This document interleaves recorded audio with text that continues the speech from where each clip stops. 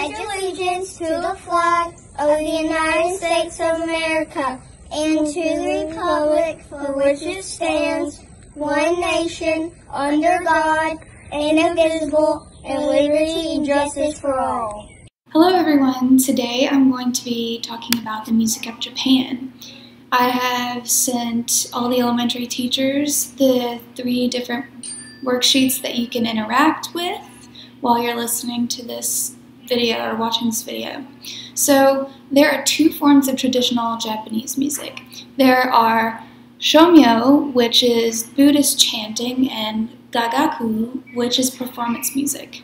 The word for music in Japanese is angaku, which translates to sound joy. So the first instrument I'm going to be talking about, and you'll have to forgive me for my pronunciations, but the dadaiku is a large festive drum that is used for outdoor gagaku performances.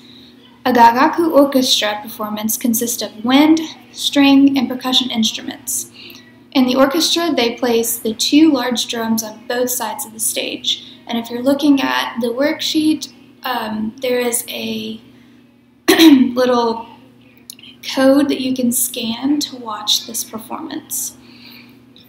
So the next instrument is a kakako.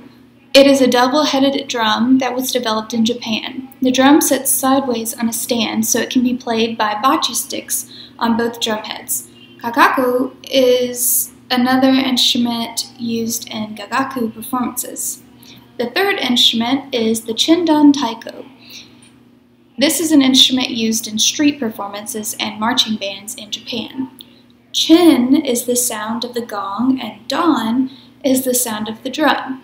So now that we've talked about a few instruments, I want you to tell me what your favorite Japanese instrument was and why. Maybe tell me one fun fact that you learned about the music in Japan. And also, if you have any questions about the music of Japan, let me know what they are. For some extra exploration of Japanese music, you can do some research and then tell me 3 fun facts you learned about it.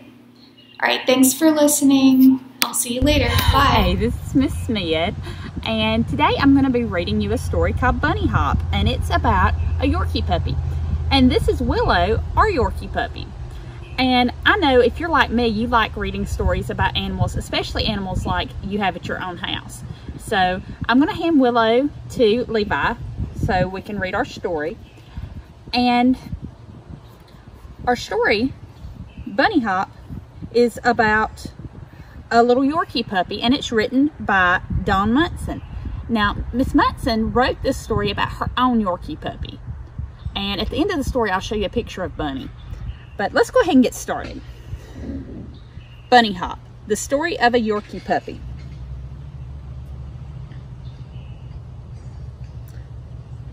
Okay. What a wonderful day to be born, barked the baby Yorkshire Terrier. She and her 2 brothers looked like little mice. Their fur was wet, and it was licked clean by their loving mom.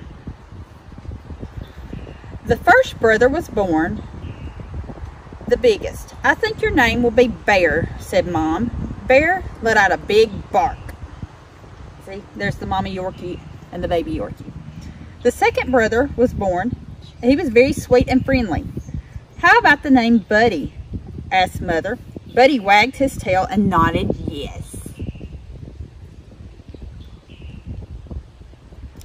And what about the little girl? Said Mom. The little girl puppy hopped and let out a tiny bark. Because you hop like a rabbit, I shall name you Bunny. Bear, Buddy, and Bunny grew big enough to play in the yard. They played and ate and played some more. One day, Bunny saw a hole in the fence. Oh no. The next day, when nobody was looking, Bunny squeezed through the hole so she could see the outside world. In front was a big open field. She ran and hopped everywhere and found lots of new things to sniff. Willow does that. She'll run around and she sniffs everything. After a while, it was time to go home. She looked one way and then another. Uh-oh, Bunny was lost. "Mommy!" she yelled out, but no one heard her. Suddenly, Bunny heard a horrendous howl. Across the field was a huge coyote with big sharp teeth. He saw Bunny and headed towards her. Bunny hopped. Was it a friendly coyote, she wondered? The coyote growled and nipped at her. "Guess not," she whimpered, and she ducked under a log just in time. Without looking back, Bunny ran and ran, zigzagging all over the place. "A hole!" she yelped, and in she leapt. Huffing and puffing, catching her breath, Bunny was safe. If you look real close, you can see her down in the hole. It says, the hole Bunny jumped into was a small den for a family of rabbits.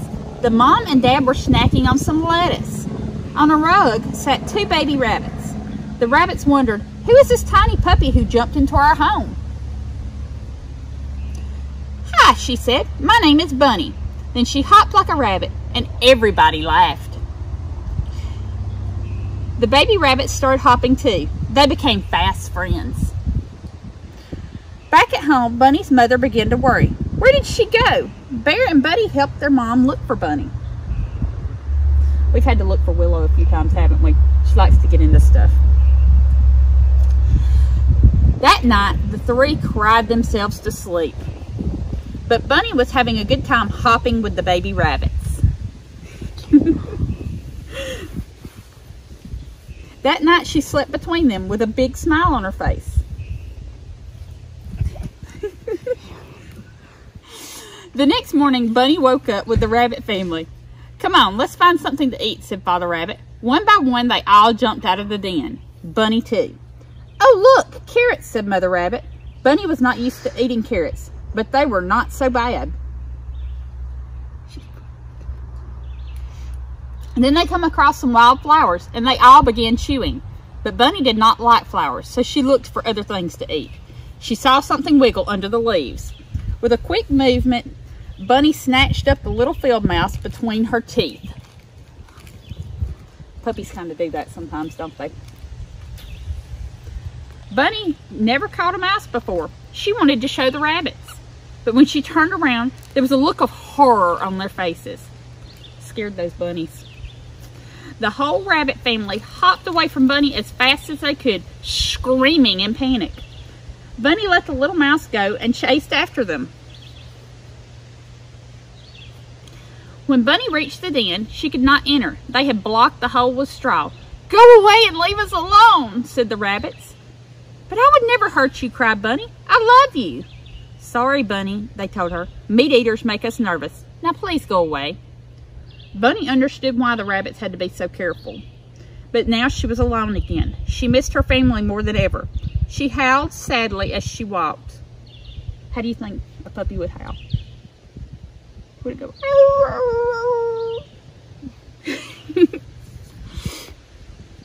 As she passed by a big fence, Bunny kept crying. Surprisingly, on the other side was her mother and brothers with their ears perked up. Bear and Buddy yelled out, "Bunny, is that you?" Bunny stopped. She heard barks of excitement on the other side of the fence.